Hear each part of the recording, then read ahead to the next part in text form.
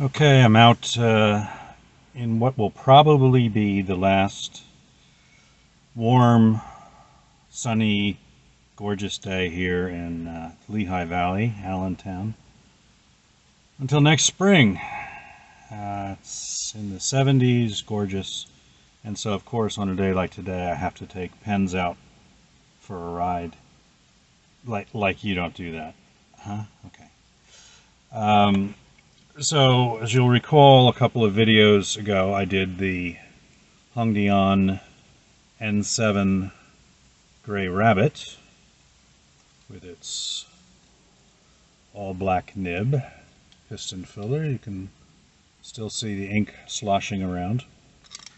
And in this video I want to take a look at another N7. Actually, I think this came out first before the Gray Rabbit, and that's the Peacock. Another really gorgeous pen. This doesn't have any ink sloshing around yet because I haven't filled it or tried it. And this has a two-tone nib. And I'm really interested to try this because this has the first, what many Chinese companies are calling a long knife nib, what we in the West would tend to call an architect nib.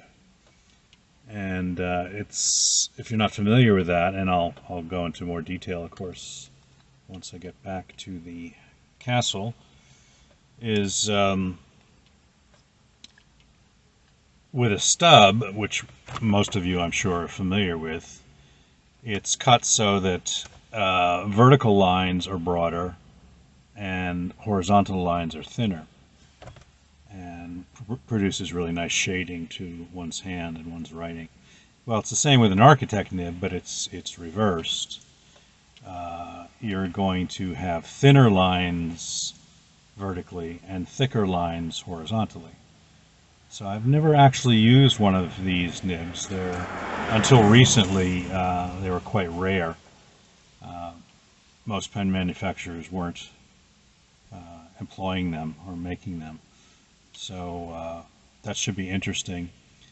And the long knife or long blade or similar names that the Chinese manufacturers are using is basically a translation from Japanese characters into English, and it doesn't quite work, but we'll take a look at that. And now I have to go drive my pens. They're insisting to go to the park and enjoy the last sunshine of the season.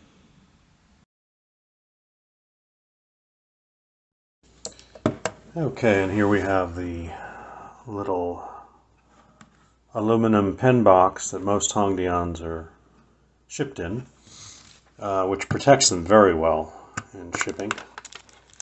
And assuming they don't grow too much larger, these will serve them well for years. The insert in the foam is very protective. The pen fits nicely. And here we also have the little wrench that's included for those Hongdian pens that are piston fillers, such as the N7s. And here we have the lovely, lovely Peacock pattern. Kind of a teal colored cap, which is really very nice. You see the peacock there at the bottom of the cap as well. And here we have the finial, sorry. And also very, very attractive. And this has a acrylic globe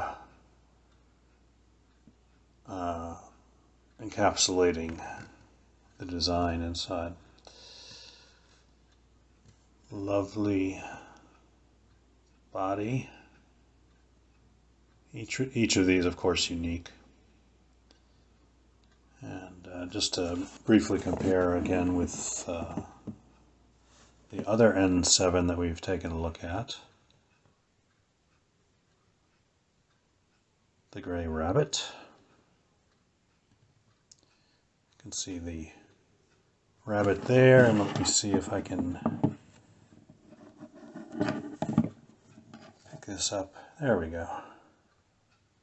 There's the rabbit against the background of the moon.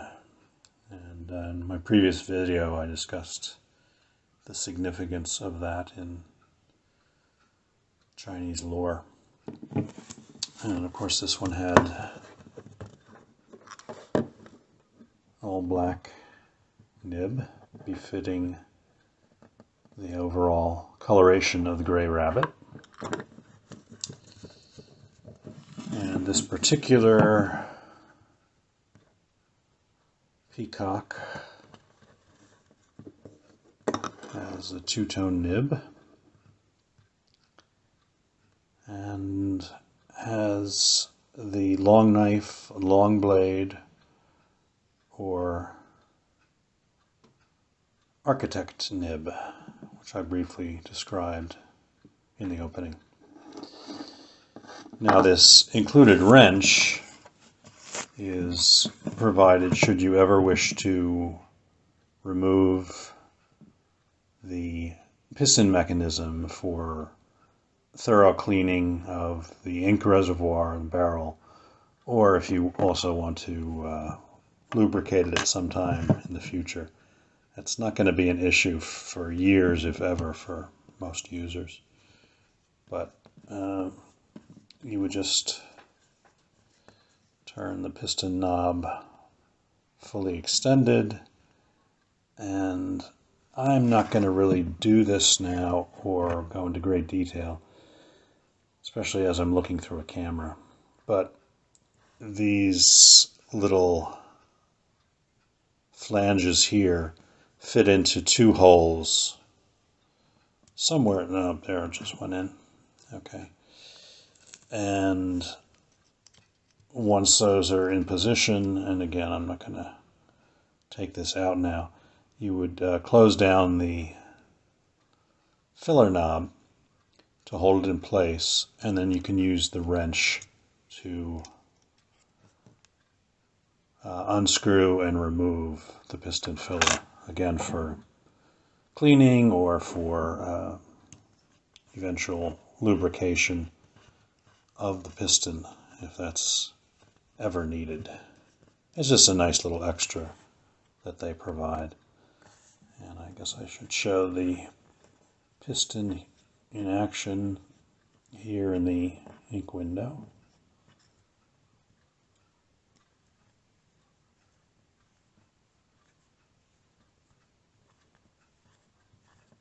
And there we go.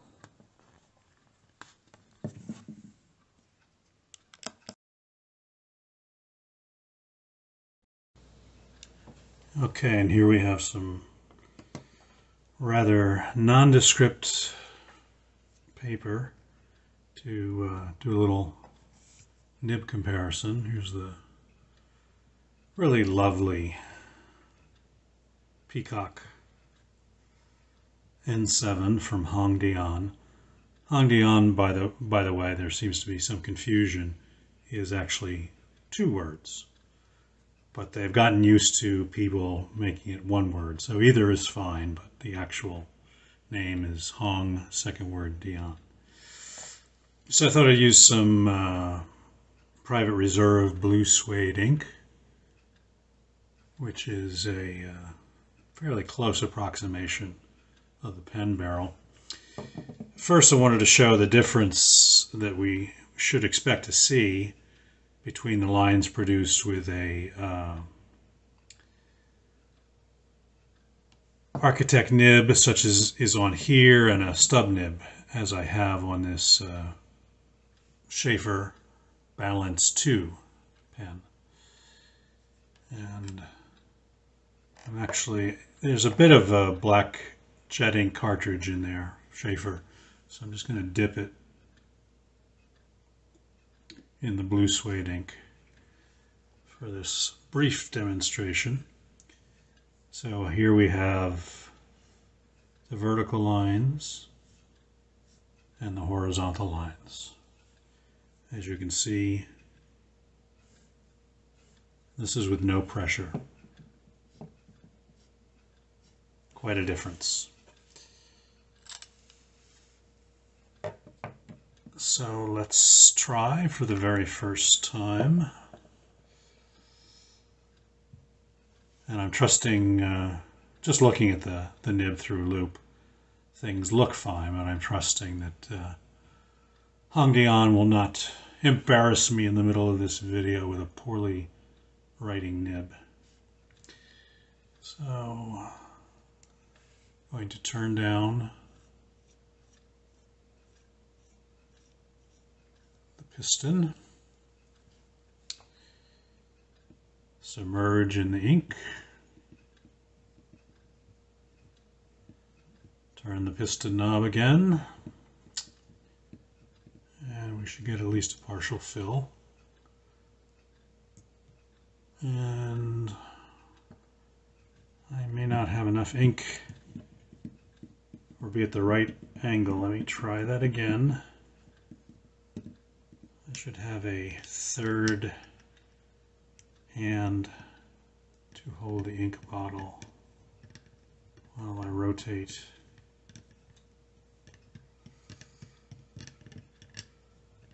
The piston knob fairly unsuccessfully. Well, see, I told you I was going to be embarrassed by this. Damn, this Dian. No, just kidding. Okay, fully submerged now. Let me see if I can do this. There we go. There, we're getting ink into this piston filler. And I'm not going to worry about a completely full fill from doing this once, but it looks like it's close to that anyway. Ooh, nice, juicy, inked nib. That looks great. And get a little bit more off. Okay. And first touch to paper and see how this works. So vertical line. Wow. Thin. Horizontal line. Okay, this is not as broad as the Schaefer stub, but you can see that the variation is very much the same. Getting a little thicker line with the Schaefer, but I just dipped the nib and really didn't clean it off in any way. So anyway, enough of my rambling.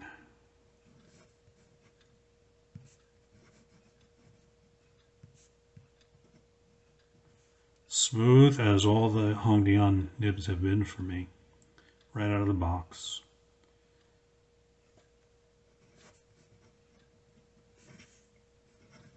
And here we have Dian is 2 words, but talking to some of my sources in China, they're happy to have anybody write it this way, as long as they purchase their pens. So this is a unique experience for me. As I said at the beginning of this video, I'd not used an Architect nib before. They're still fairly rare from Western pen makers and nib makers, unless you ask specifically that they provide one.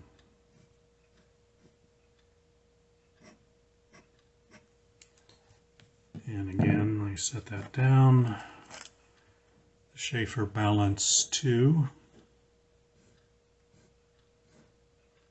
This is a much broader nib.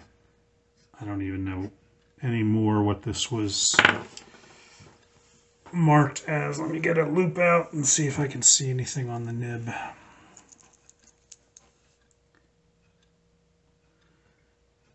Well, it's the Schaefer Feather Touch nib, and it's an 18K gold, whereas the Hongdian is steel. Two very attractive nibs. Both somewhat ink covered at the moment because I didn't do a complete blotting job. But there you see the difference. I was going to say in black and white, but in blue suede and sort of a tan colored paper.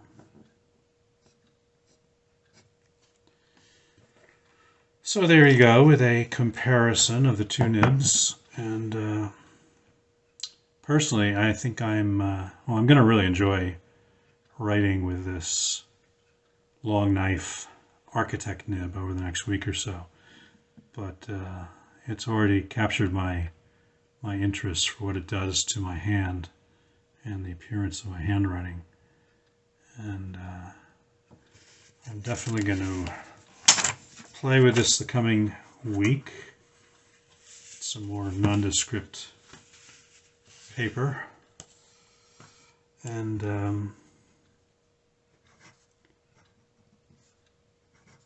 I may very well order several other pens with this nib.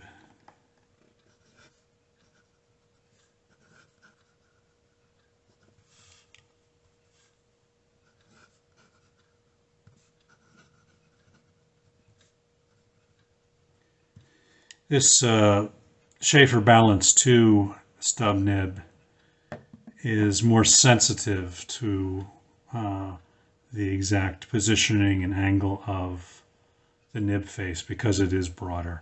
It's a little easier to, as you're moving across the paper, lift one tine over the other such that you don't have full contact with the paper. I'm not finding that at all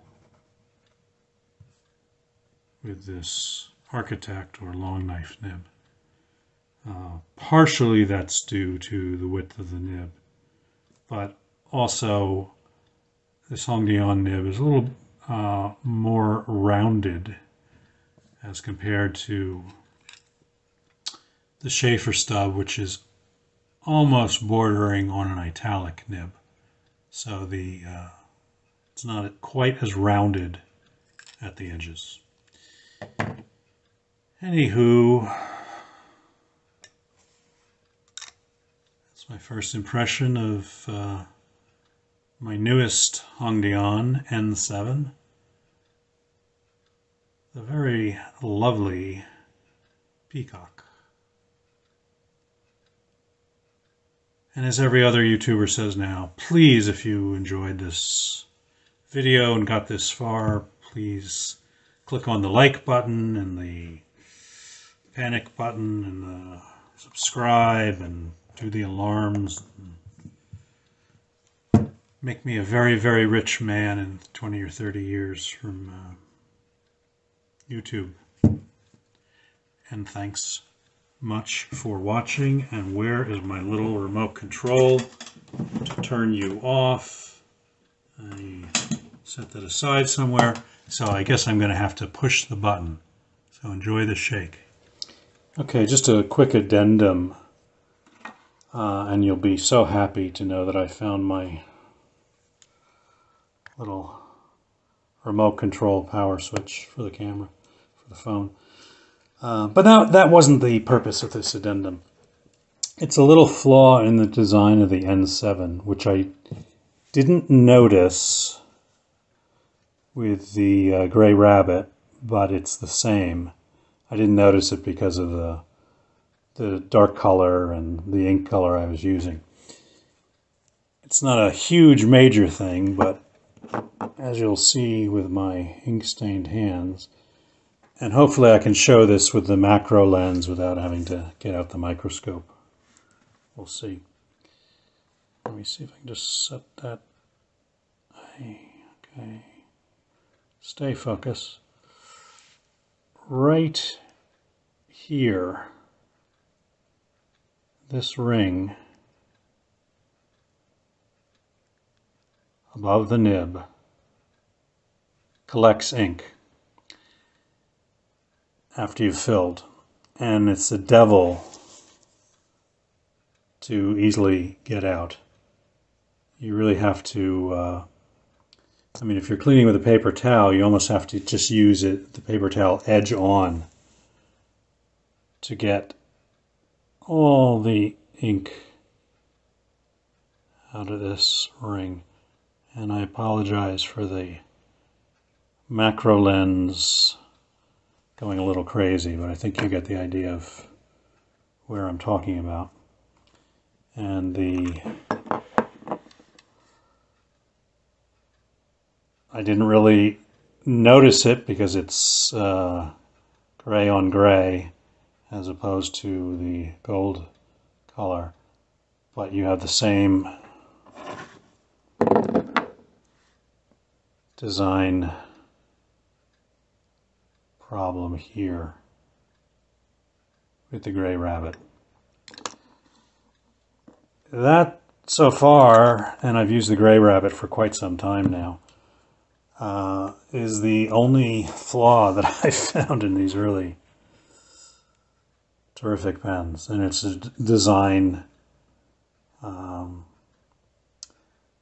aspect that Dian can change easily enough in the future, and hopefully they will listen to this video, or I'll give feedback directly to them. Just a little bit of a pain in cleaning after filling. That's it for the addendum, and sorry that if I made you nauseous with the camera lens going in and out.